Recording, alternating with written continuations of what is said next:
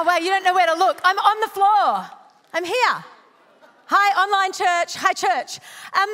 I figured that tonight we might do things a little bit differently. Is that okay? We might mess it up a bit, which I think is quite fun. So we're going to start as you take your seats. What I'm looking for is you yell out your last name as loudly as you can while you're taking your seat. Gary? Louder! Yell your last name! Online, what is your last name? Hey, you are not Langton. I can hear a whole lot of last names. If I was yelling out my last name, you would think I would yell out Langton, but my original last name is this. Wallace!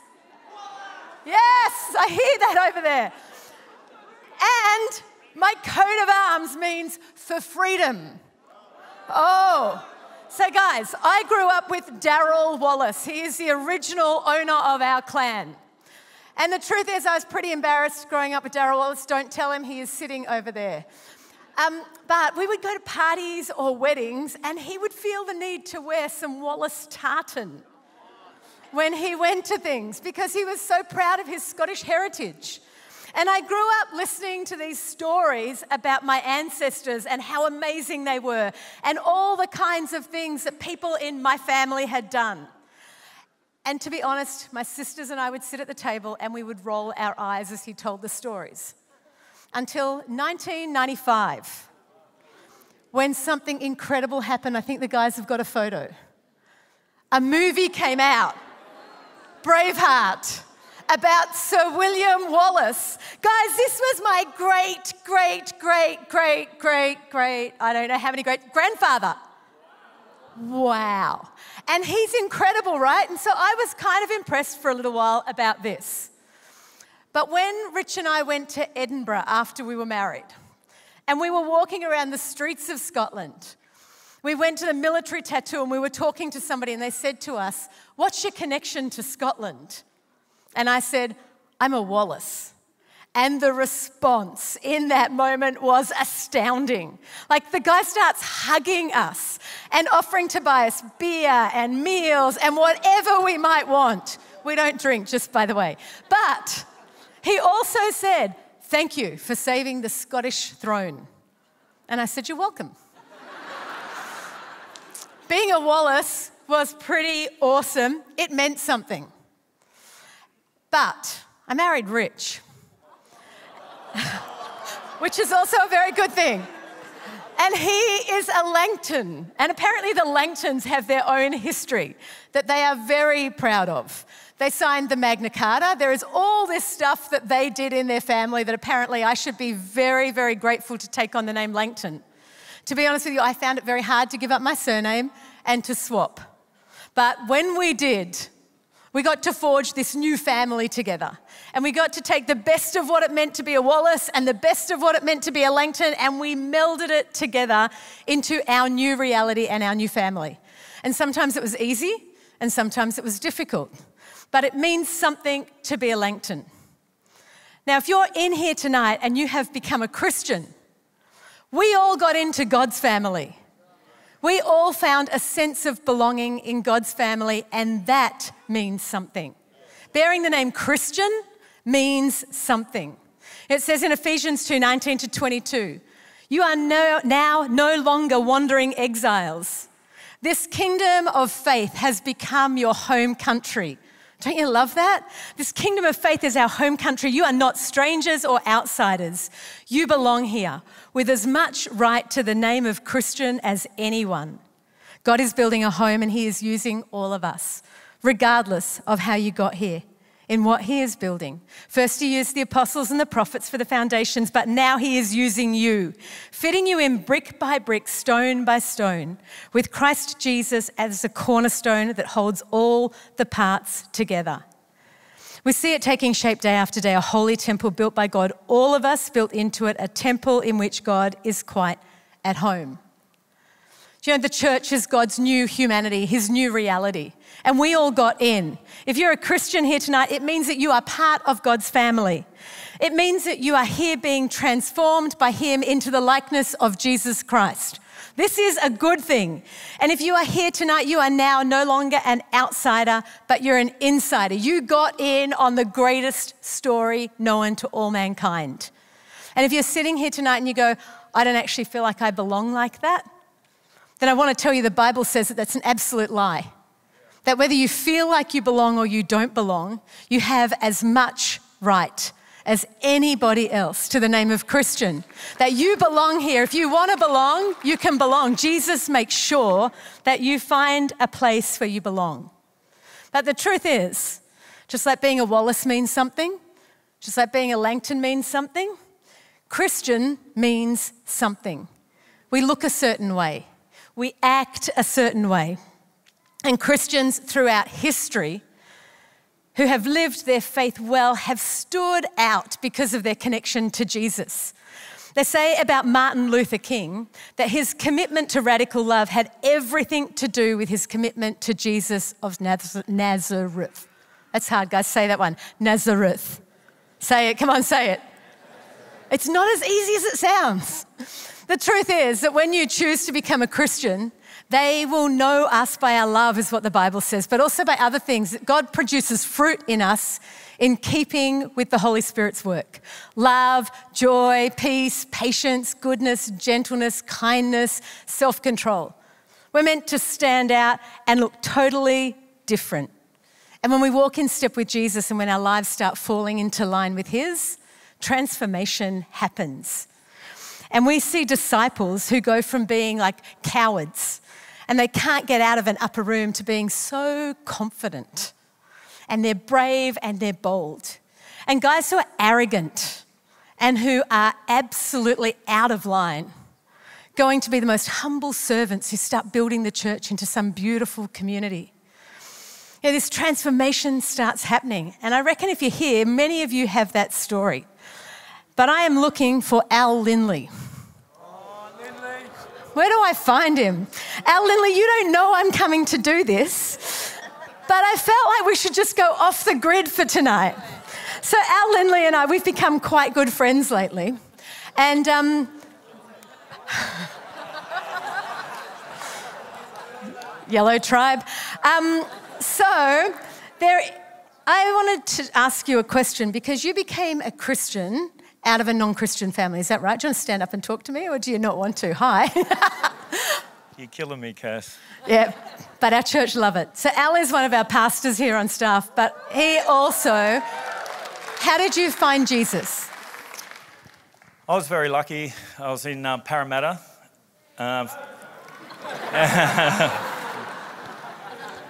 Which my daughter's ashamed of me because I only went to year 10 and they went to year 12. But a beautiful lady named Yvette Giulieri was doing street team. So she was witnessing on the streets and we were all partying at the end of year 10. And then she came and picked us up for church every Sunday for 4 weeks. Hold on, you can't sit down yet. So, did you meet Jesus immediately? No, I went probably every Sunday with Yvette for about 4 weeks. Sort of just never been to church ever in my life, and that was back in the day when there was a lot of funny things going on down the front as well. So there was a lot of Holy Spirit moving and everyone's falling over and, you know, doing all the Holy Spirit stuff. So it was really, really different for me because I'd never grown up in that and our family were totally different. So it probably took me about 4 weeks or so. But when I finally did, it was just something that like you just can't imagine how great it is because it's like you feel that love of God for the first time, and which I'd never felt before in my family, and which is, you know, as growing up, sometimes we got different families, and yeah, just that love of God that I've never felt in my life before, and that was back in the day when we stood up and we all walked down the front as well. And what changed for you? Well, everything changed because the way I did life and the way I dealt with my emotions, and I had a big chip on my shoulder. I was angry. My parents were divorced. So I had to try and figure out what my next season was going to be. And I was really, really, really lucky that I had a great youth group, and Donna Crouch was our youth leader. Darko Koljak was our first youth leader, if somebody remembers Darko. But, and you had guys like Phil and Lucinda, obviously, and Darren, and, you know, guys like Bruce Williams and, you know, Steve Crouch used to take us out water skiing and things like that, just because we were young and we just didn't know how to deal with our emotions. And they were the ones that taught me how to do life, not so much my parents. Did your family notice a change? Yeah, my mum thought I was a bit weirdo because I was going to this church and everyone's really huggy as well, you know, and you know, so they come over and they sit on the lounge and they're all sort of hugging you and things.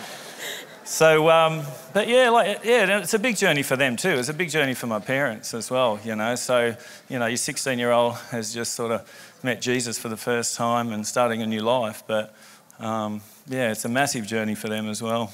I love it. Thank you for sharing your story. I will let you off the hook.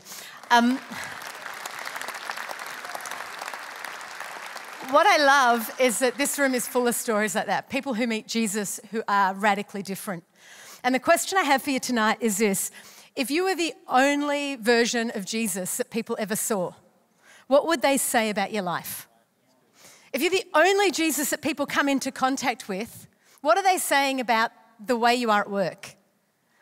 What are they saying about the way that you are on a Friday night after youth? What are they saying about you in the way that you talk to your spouse or your kids? What are they saying about you at the way you conduct yourself at graduation parties on a Friday night after graduation?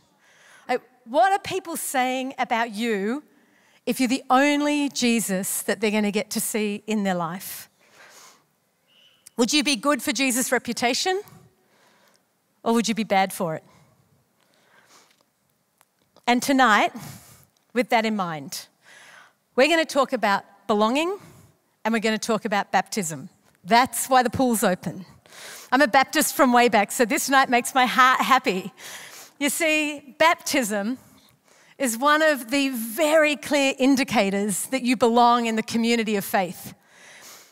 Jesus commanded it as one of the first signs that a person had chosen to follow him. So I bet you, if I had have asked Al after he decided to follow Jesus, it wasn't too much after that he decided to get baptized. You see, Jesus himself was baptized in the rivers of Jordan by John, even though he had never been sinful.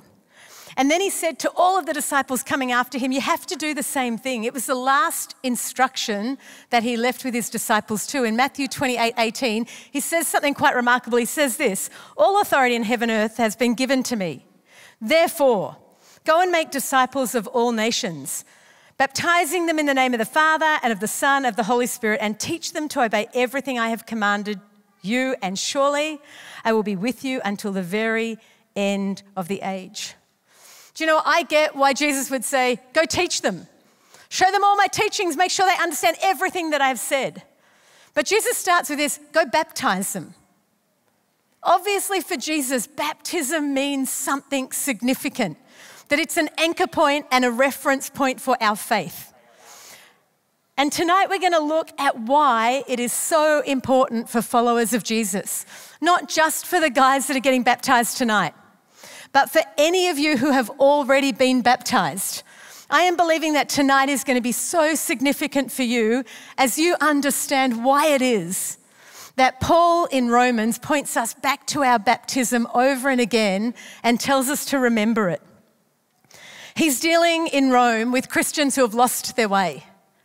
And as he deals with them, one of the chief mechanisms he uses to go, hey, you got to get back on target, get back in the game, is by talking to them about their own baptism.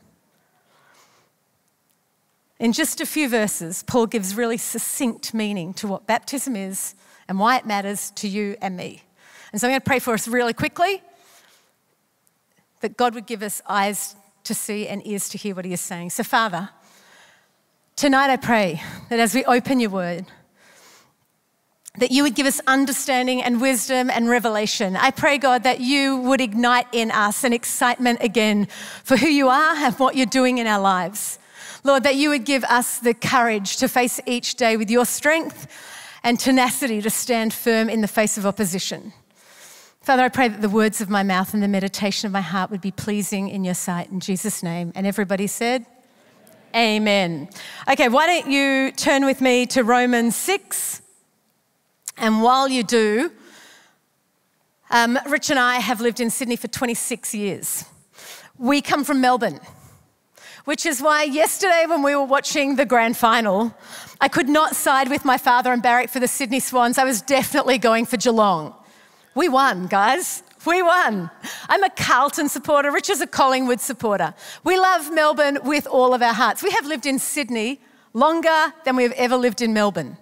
But if you ask my kids where they come from, they'll tell you they come from Melbourne, even though they were born at the Sand. It makes no sense. But we are Melburnians through and through. It might be because it's a cooler city than Sydney. It's true, right? Better restaurants, better coffee, better people? All right, maybe not. I love, get baptized. Okay, guys, I repent of my sin. I don't know why it is, but there's something about Melbourne that always has my heart. It's where I grew up. It's the good old days. It's familiar. When we go home, we have friends who we have been friends with since I was in primary school. We have dinner. It's like reminiscing from the old. It is so good. I love what was. Sometimes a little bit too much. In fact, I can remember going back to Melbourne at one point in time. You get this for free. And I felt like the Lord said as we were driving out of Melbourne, I was telling him how much I loved it. So you want to go back to Egypt? Yeah. That's for free, has nothing to do with this. But we love what is old and familiar and comfortable, right? And it's not just me. I have a global acting interim senior pastor on the front row who told you all about his love affair with 1927 last week. Guys, it's a band from the 90s. They're not that good and they had one hit. If you look and you've been singing it, or they had 2 hits. Sorry, guys, 2 hits. If you look around this room, I'm sure you'll notice that there are hairstyles from the 90s. There are people who have not made the change from Foxtel to streaming services.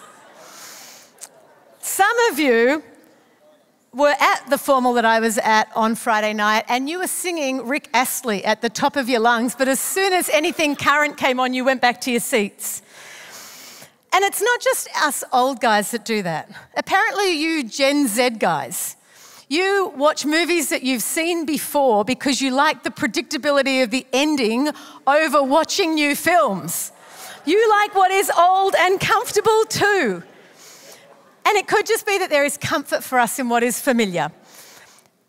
And that even though old things can sometimes be irritating or out of date or irrelevant, we tend to go back there and drift back there because it is comfortable for us. I don't know if it's laziness or it's loyalty, but there is an attraction with that, like a mangy pair of slippers that fit well. And that is what is going on in the letter to Romans, where Paul is talking to a bunch of Christians. They're finding their new life in Christ difficult. Actually, they're finding it too hard, and they want to gravitate back there pretty quickly.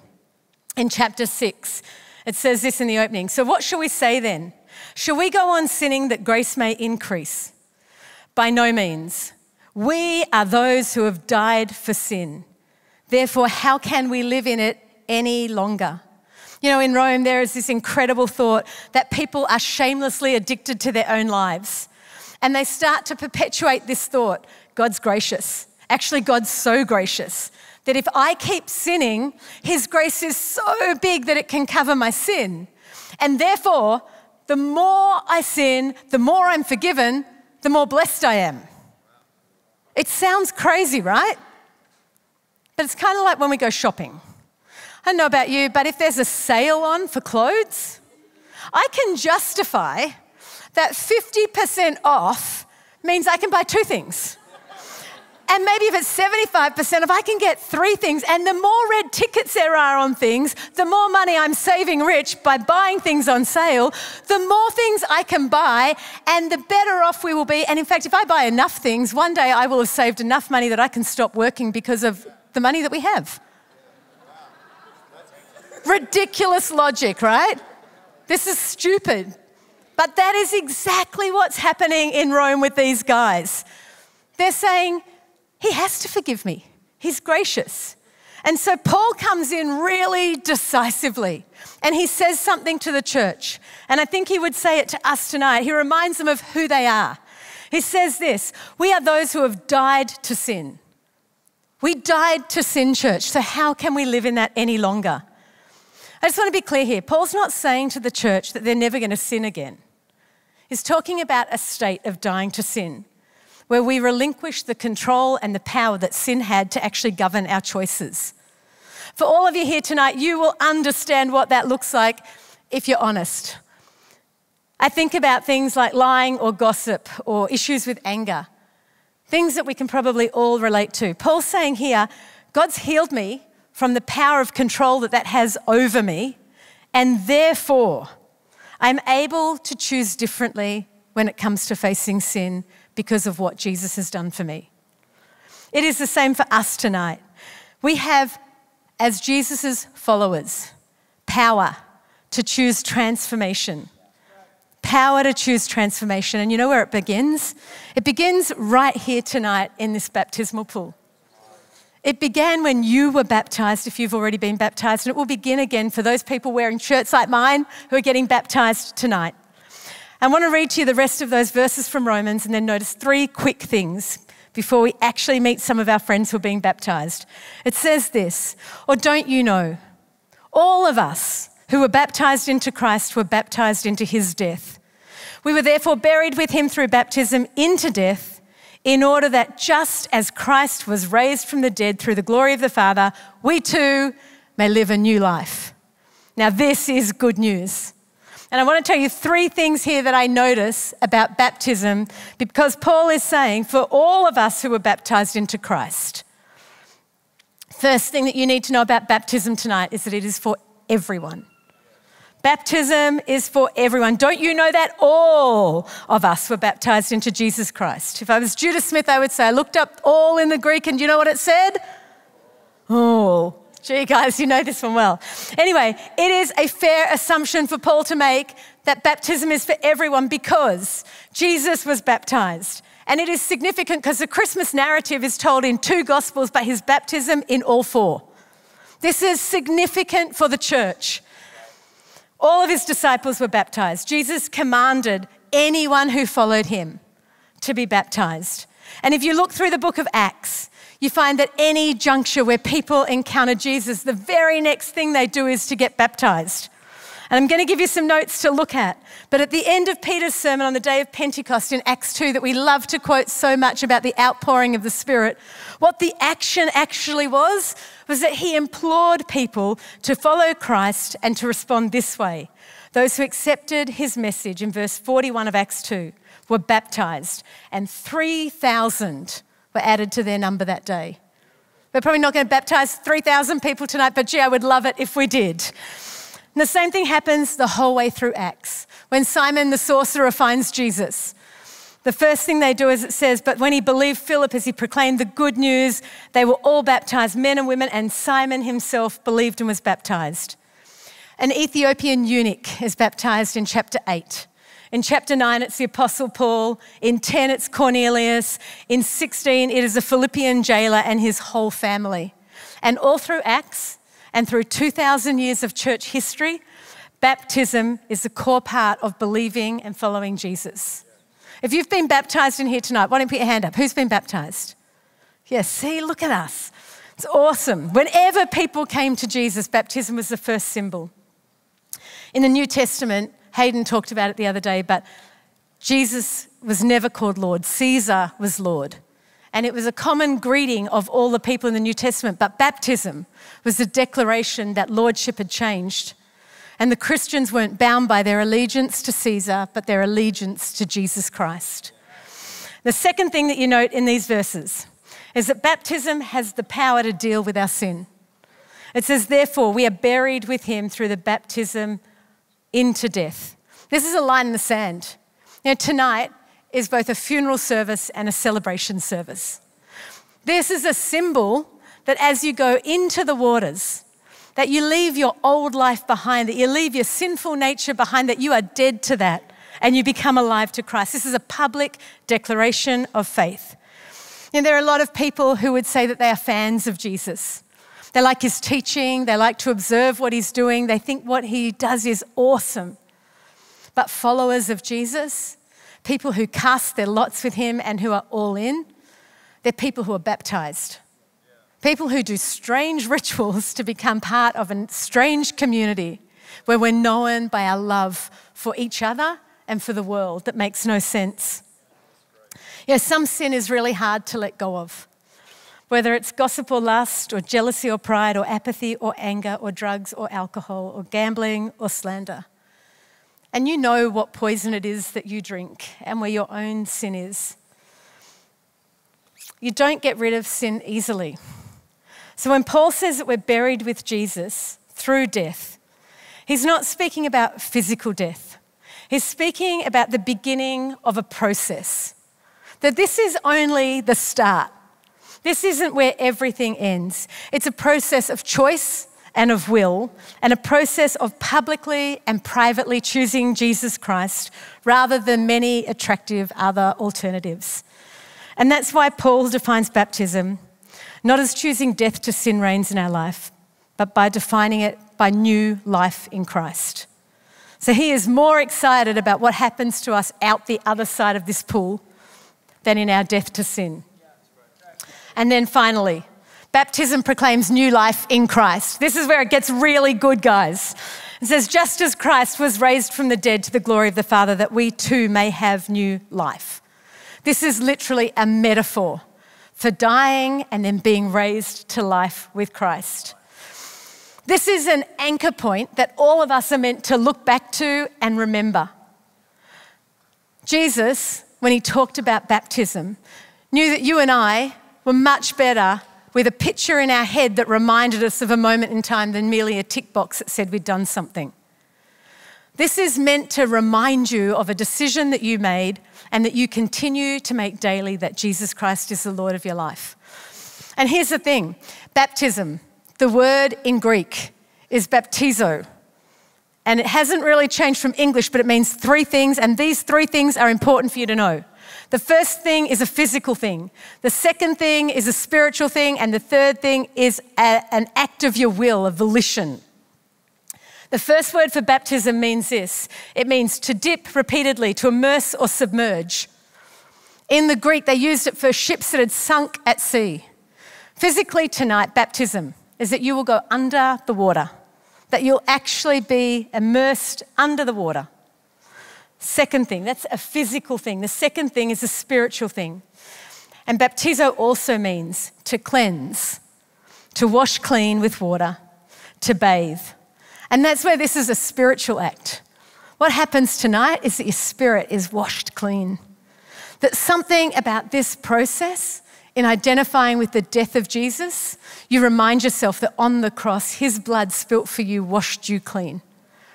And so there is something spiritual that happens tonight in that pool.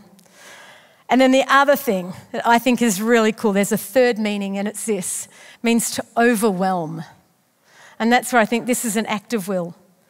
When we're baptized into Christ, we invite his life to overwhelm our life, his spirit to overwhelm ours, his forgiveness to overwhelm our sin, his love to overwhelm our fear, his compassion to overwhelm our apathy, his self-control to overwhelm us, his gentleness, his patience, and his righteousness. This is a good night.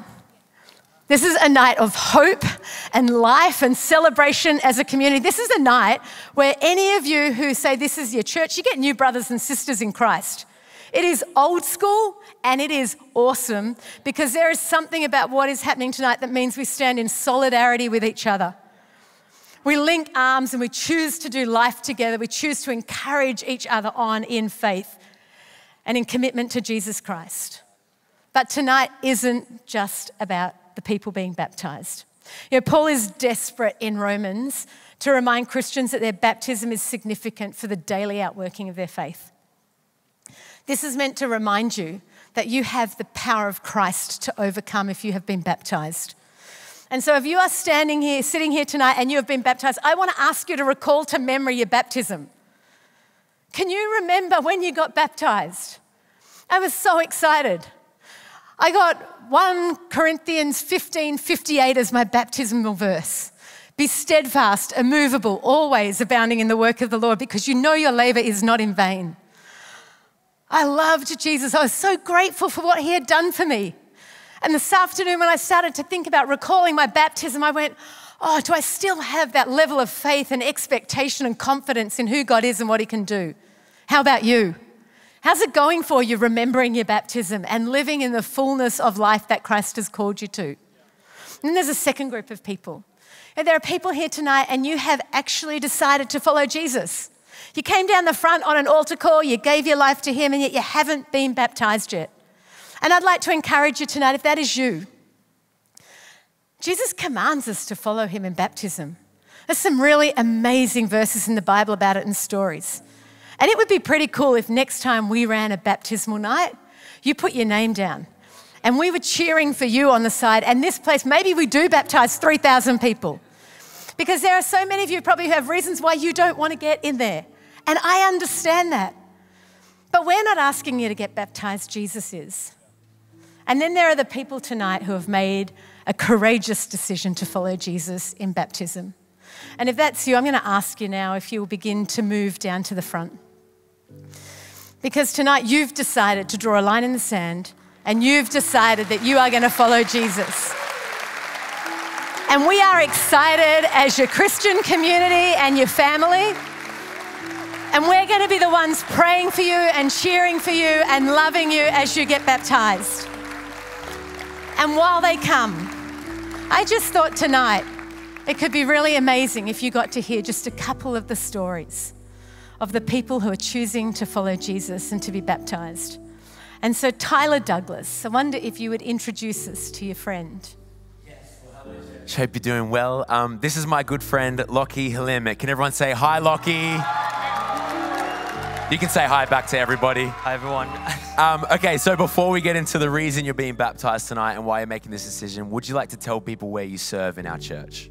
So I am an RDG leader at a Green Tribe Fuel. Green Tribe Fuel. Having the absolute honor of serving the Year 7 boys, and yeah, love them. So good. What's your favorite thing about serving those Year 7 boys in our youth ministry? Ooh, probably just the community and just the fact that I get to give back to the youth ministry that once sown into me.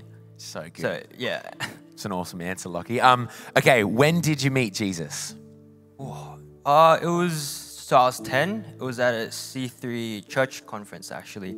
It was the last night, and they had the thing at the end that they do every week. And so just during that moment, it just felt so instinctual.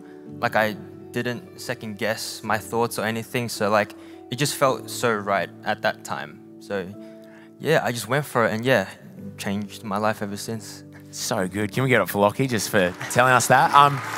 2 more questions. How has that decision impacted your life? Okay. Probably the biggest thing is that Jesus has enabled me to, I guess, stay true to myself and His word. Like, I guess through life's adversities or like temptations, which is like a huge thing because so I just finished high school. Well, not just finished. It was like I graduated last year. But I feel like high school is the toughest time for young people because that's when they are most vulnerable to, I guess, things that sometimes that don't line up with God's word. But so like the person that I have become today is a miracle in itself, because if it wasn't for Jesus, I don't know where I would have, I guess, gone or finished up. But yeah, that's pretty much it. So good, man. And then, we can give him a round of applause as well. And lastly, so tell us why you're getting baptized tonight. Okay, so currently I'm, I guess, in a season of visions. I guess visions for myself, like goals and ambitions, and I guess visions for the young people that I lead and the youth ministry. And so I just thought that, I guess, a rebirth in my faith through baptism is, I guess, like the cornerstone to creating God-centered visions. And so, yeah, that's why I've made my decision. So awesome. Can we get up for Lockie? It's an awesome decision, and we are pumped to be standing with you tonight. Back to you, Cass. Okay, and I asked Junior if he would maybe introduce us to some friends that he has. Yes, give it up. This is Meet Todd. Come on, church. Let's put our hands together for Todd here. Thanks, church. All right, Todd, why don't you tell us a little bit about how you met Jesus? Yeah, JT, it was back in 2009, the first time I came into the 180 program. And yeah, back in 2009, yeah. And I would love to know, how has he changed your life? How has Jesus changed your life since to this day? Jesus saved my life, mate. That's no means an exaggeration.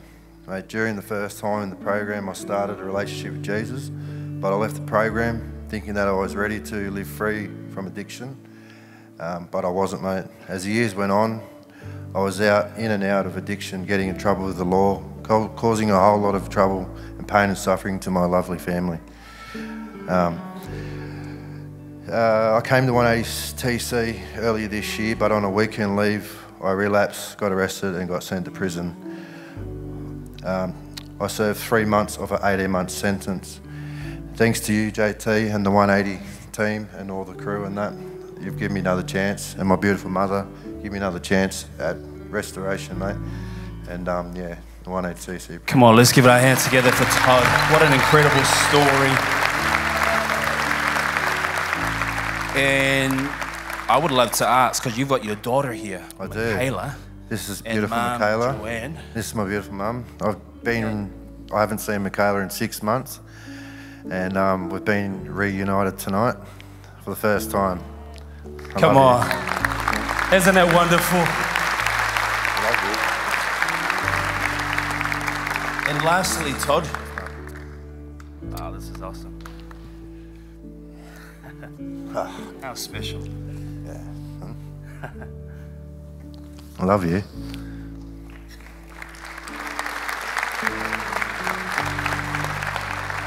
And lastly, Todd, mate, I would love to know, and I think our church would love to know, why making the decision to be baptized tonight? Mate, I just want to bury my past. You know, I'm a man of God, and you know, I've fallen away from Him, and that's not me no more. You know, I'm better than that. I've got to be a father to my beautiful kids. You know, I've just got to step up and wash all that away and start being the man, like a real man. Come on, let's give it up, Todd Jones.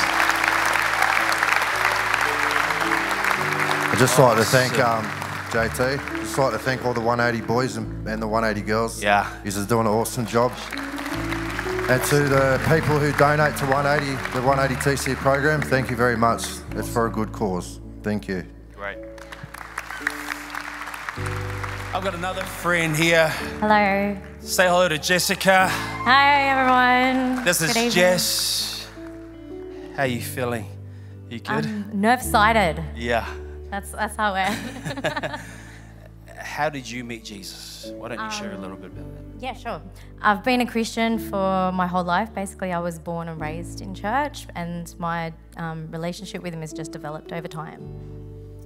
And tonight, obviously, a huge decision, and you've got a whole church family that are going to be cheering you on. But most importantly as well, you've got your whole family here. Come on, let's give it up for the family. They're here joining, supporting Jessica tonight. I've just got 2 quick questions for you, Jess. How has Jesus changed your life?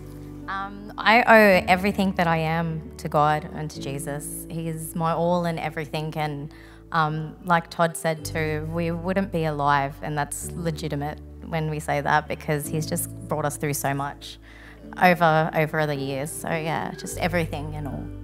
Amazing. Come on, let's give it up for Jess. Incredible. And lastly, Jess, why getting baptized tonight? So for the last 5 years, I've been heavily in addiction as well. Entered the 180 TC program at the start of January. I've been baptized twice before, and my daughter said basically, 3rd time's going to work, Mum. So yeah, believe in that. But yeah, just it's been a really serious and tough season in the last 5 years for all of us. So I'm just so blessed and honoured to have these guys here through it all. I'm just claiming Jesus Christ's victory tonight and His overcoming power for our lives. I'm also taking that stakehold and taking standing in place for my 3, that they will never have to experience addiction in their lives. I'm severing the ties of addiction and everything that it's associated with. And laying to rest in that watery grave the old Jess and walking out into freedom. Yeah, amazing. Come on, one more Amen. time. Can we give it up for Jess? Thank you for sharing your story with us tonight. And Todd, back to you. Beautiful. Guys. So church, why don't you stand to your feet with us? And Pastor Phil's going to come and pray for the guys who are being baptized. And we're going to worship with them, and we're going to celebrate a God who saves and a community who loves. How beautiful. Todd, where's Todd? You can't do that to us. Like, I'm there trying to, listen to your story. Next thing, like, I'm a mess. You got your beautiful daughter there. You got your mum there.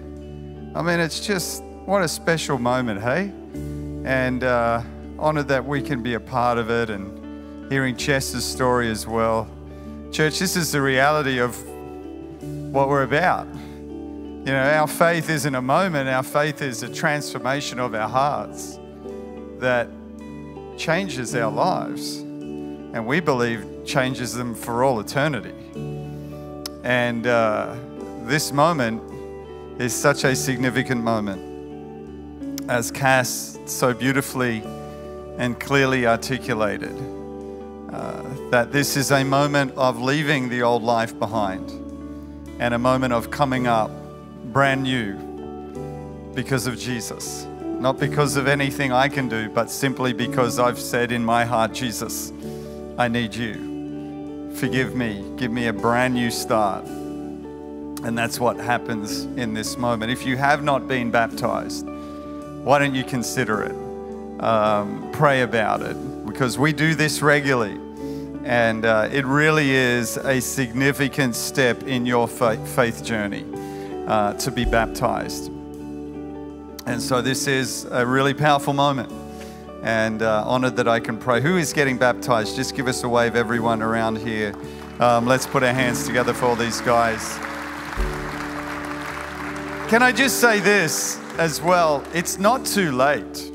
If someone wants to join the end of the line, I'm sure we can organize t-shirt, shorts, all of that. Maybe you go home, you arrive dry, you're going to go home wet, but it'll be a spiritual change. That is really what it's all about. So you're welcome if you want to get baptized, but we're going to pray in this moment, and then we're going to hand back to Cass. Let's pray for these guys. Father, we just thank you for every one of these men and women who are making this step of faith. Lord, that they right now would know the love of their Heavenly Father, just overwhelming them. As they make this statement, Lord, they are leaving the old life behind. As Jess said, that old life is being left behind.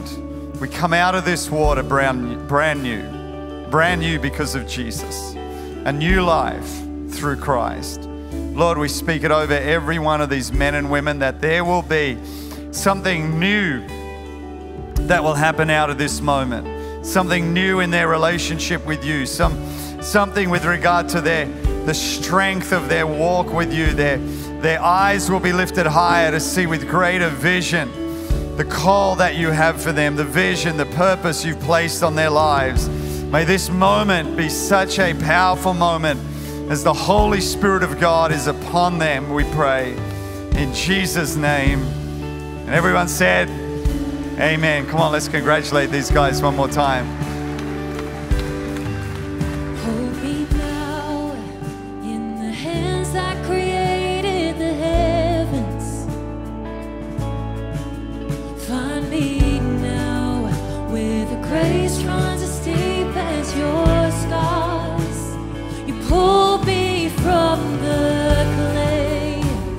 You set me on a rock. You called me by your name. Made my heart whole again. Let's sing, lift it up. Lift it up. And my knees know it's all for your glory. That I might stand with more reasons to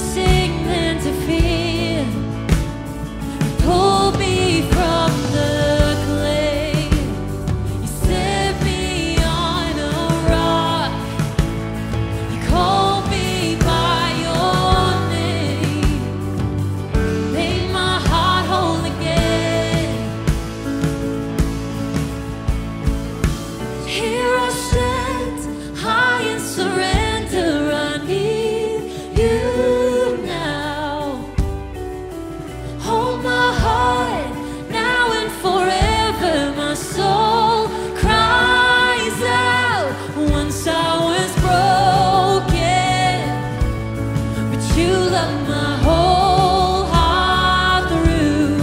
Sin has no hold on me, 'cause your grace holds me now. And that grace holds the ground where the grave did.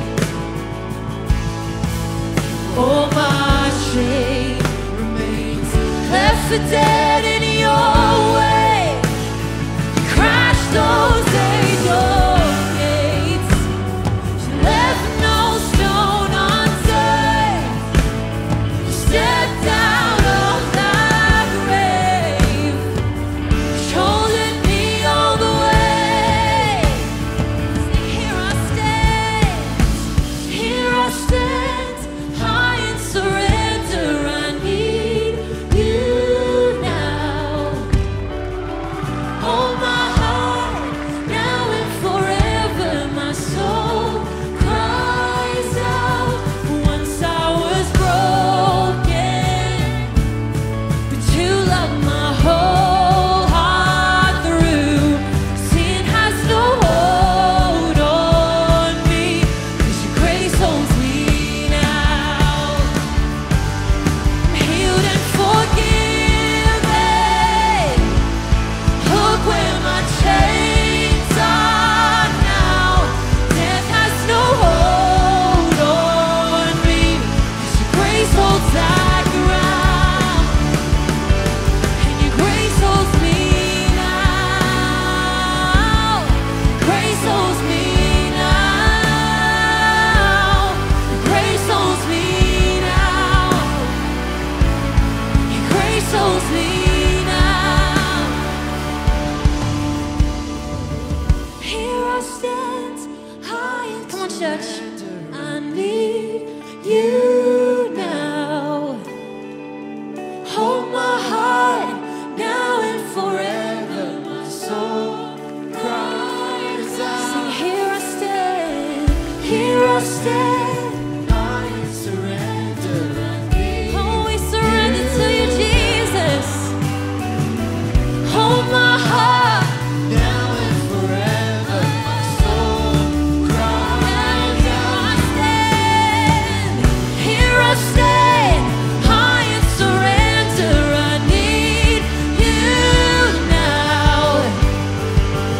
Hold my heart now and forever. My soul cries out. Once I was broken, but you love my whole heart through. Sin has no hold on me, 'cause your grace holds me now. Healed and forgiven. Look where my chains are now. Death has no hold on me, 'cause your grace holds that ground. And your grace holds me now. Your grace holds me now. Your grace holds me now. Your grace holds me now. Wow. How cool. Beautiful. Can we really just applaud everyone and congratulate everyone making that public declaration of leaving the past behind and stepping into the brand new. And a big thank you to those of you that courageously also shared your testimony as well, which is just absolutely amazing. I think we also need to thank Cass Langton for such a phenomenal teaching. So beautiful. Thank you, Cass. But hey, just as we draw towards the conclusion of this service, I wanted to give people just a moment to reflect on your own individual lives, and a moment to reflect upon where you stand when it comes to knowing Jesus as your Lord and Savior. Because we want to give you a moment as well to respond. And this is between you and God. This is not between you and the person next to you. But my question is this: do you know Jesus? Do you know Him as your Lord and Savior? Have you accepted Him into your life? Is He your everything? Maybe you've never prayed this prayer that I would love to lead you in. Maybe you've never prayed a prayer to ask Jesus into your life, or maybe you have, but at one time in your life, you know that you, since that time, since that prayer, you drifted, you walked away. I love that He's a God that never walks away from the mess. He doesn't walk away when we seem to drift. He's there in the middle of it and He's right with you, but sometimes maybe you need to turn around and recognize that He is there. And so I'd love to lead those of you who have never made a decision to follow Jesus. In a moment, I'm going to allow people to respond. I'm going to ask people in a moment to close their eyes. And if you're saying, yeah, Peter, would you lead me in this prayer you're about to pray of knowing Jesus? I want to know Him. Friend, I'd love to lead you in this prayer. He loves you so much.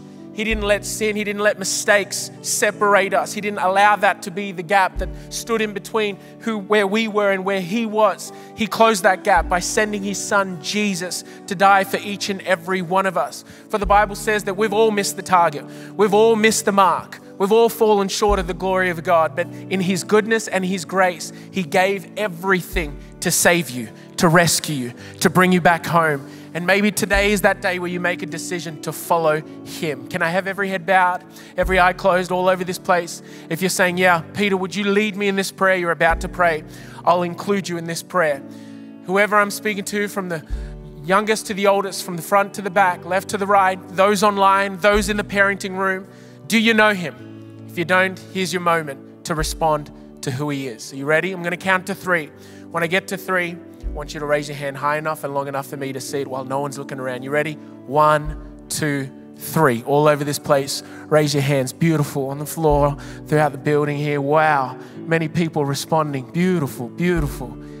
So cool. God's doing something in this place. Wow. I'm sure people online responding. Beautiful. You can put your hands down. Church, can we please give it up for these people who have made this decision? So cool. There's one more thing. We're going to say a prayer. And don't worry, we're not going to get you to say it by yourself. We're one big family. We're going to say this together, okay? So church, let's say this together. But if you raise your hand, I want you to say this from the bottom of your heart, okay? You're praying this to God. He listens. He hears you right now. So come on, let's all pray this together. Dear Jesus, today I surrender all. I give you my life. Forgive me of all my wrongdoing. I choose you. Lead me. Guide me. I need your help. In Jesus' name, amen, amen, amen. Come on, church.